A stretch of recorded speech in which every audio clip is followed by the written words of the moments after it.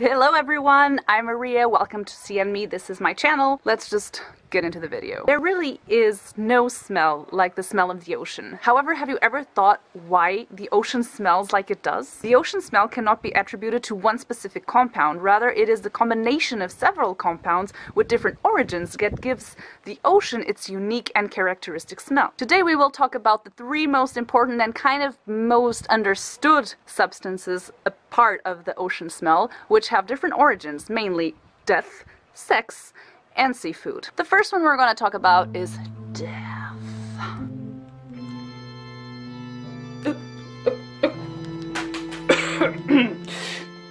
Yeah, so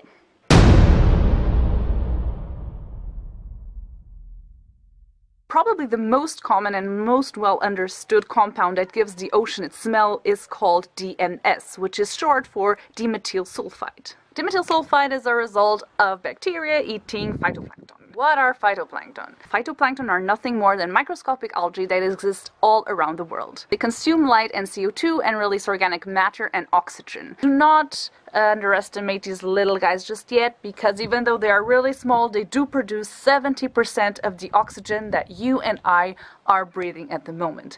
This meaning that 70% of the oxygen which is in the atmosphere is produced by this phytoplankton, more than all the trees and plants on land combined. However, it is quite tough being a tiny microscopic algae in the middle of the oceans. As one of their strategies against environmental stress, they produce something called DMSP, which is short for dimethyl sulfonylpropionate. DMSP can be produced as some kind of self-produced sunscreen, which protects them against harmful sunlight. They also use it as an osmolyte, which is basically used to control the amount of water inside the cell by balancing the water that is inside the cell with the salt water where they are floating in. This prevents them from either exploding or shrinking. When phytoplankton dies, they become this yummy all-you-can-eat bacteria buffet, which the bacteria totally take advantage of. So when they do eat the phytoplankton, they transform DMSP into DMS.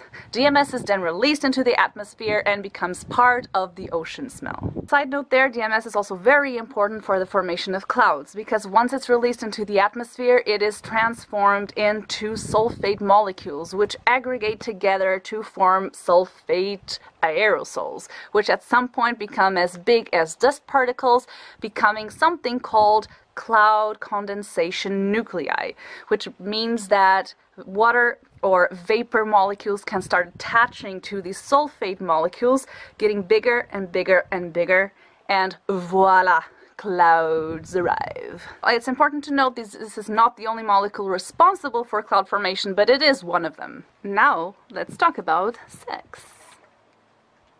Oh, that's creepy. No, I'm gonna...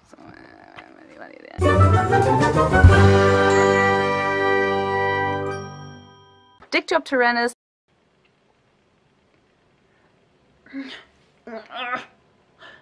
Sup guys? By the way, the correct pronunciation for this word is Dictyopteranus. Please forgive past Maria for that. Yeah, that's it. See you around.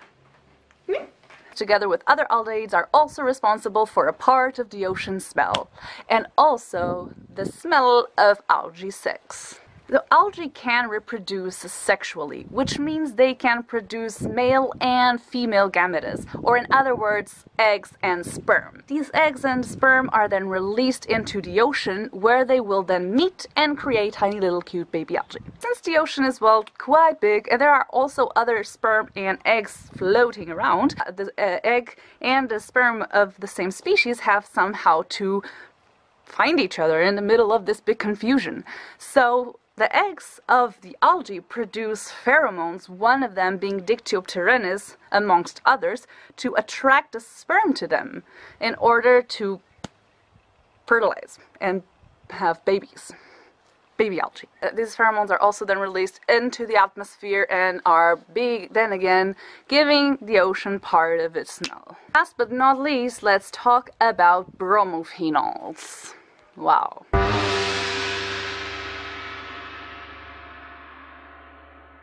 Bromophenol is a compound that gives seafood its characteristic taste. C'est magnifique. However, it is probably not produced by the seafood animals themselves, but rather by their prey, like worms that live in the benthic systems or algae. The reason why these worms and algae produce these bromophenols is not entirely clear, but there are theories that they use it to protect themselves from predators. Even though their biological function is not entirely clear, they are known to have very interesting properties that can be used in biotechnology.